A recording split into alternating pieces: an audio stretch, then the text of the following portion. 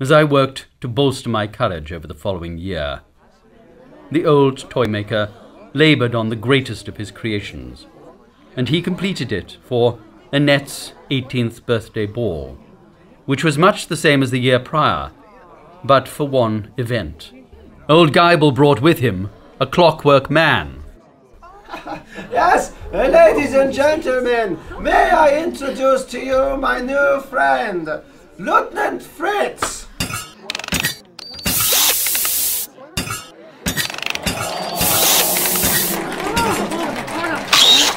The clockwork man dipped his head sharply to acknowledge the crowd. Good evening, Lieutenant Fritz at your service.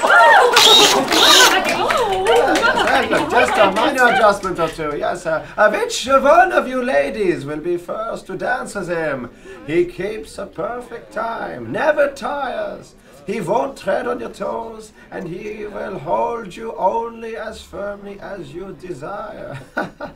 He will delight you with genteel conversation. He can't be everything you say he is, Uncle. Faith approached the mechanical man and gently stroked his metallic cheek. Oh, but he is, dear cousin. Though he is neither flesh nor bone, in one way he is superior. He cannot suffer the torments of a broken heart or love's lost. Oh, perfect indeed! Yes, thank you, Faith. Step up, Annette. Stand just here. His timing and gait can be adjusted with these knobs, and the strength of his hold is set with this lever. He is the perfect dancing partner. We shall see, old man. Sirs, a waltz! Old Geibel set the knobs and tripped the final switch. The clockwork marvel stepped toward Annette and bowed eloquently. May I have this pleasure, miss? Lieutenant Fritz took Annette into his arms and began to dance in perfect rhythm. He will take you in a circle. Be careful that no one knocks against him, as it will surely alter the course. Apprehensive at first, Annette began to enjoy herself. Why, this is...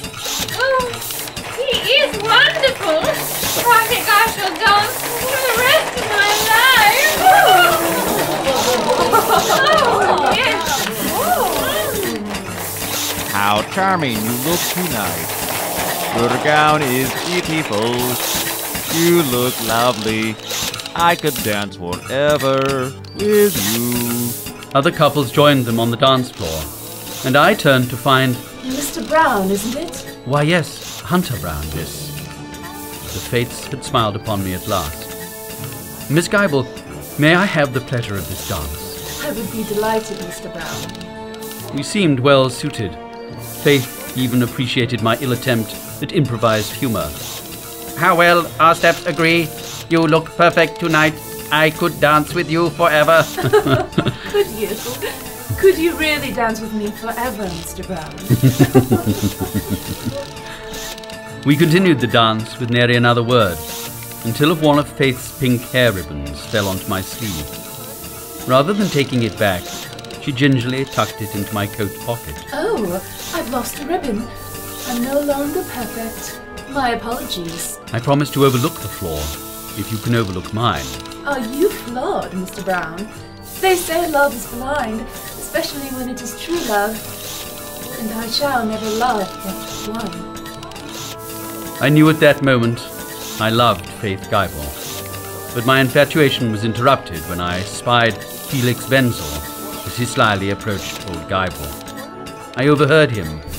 Geibel, a word in private, sir. Your mechanical marvel so enthuses me.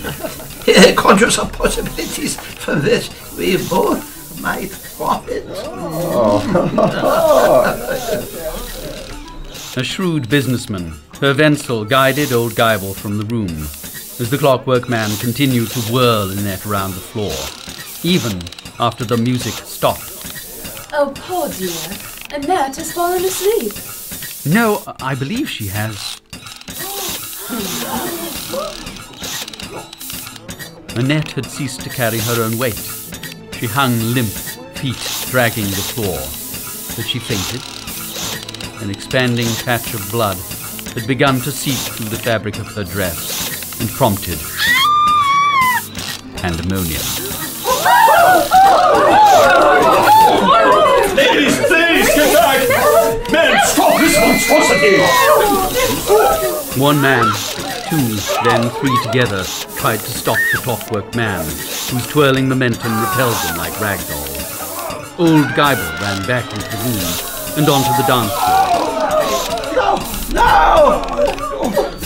His attempts to disengage the mechanics of his creation failed. The floor had become slippery with Annette's blood. Geibel slipped and was knocked unconscious by the creature's outstretched arm. The clockwork man's hold tightened around Annette, crushing her. Having seen the area that Geibel had tried to reach, it was I who caught onto the metal man's back. Holding on with one arm, reaching round the other, I found the lever and pulled. All gawked in disbelief, as there stood the two. Inanimate clockwork man holding lifeless Annette.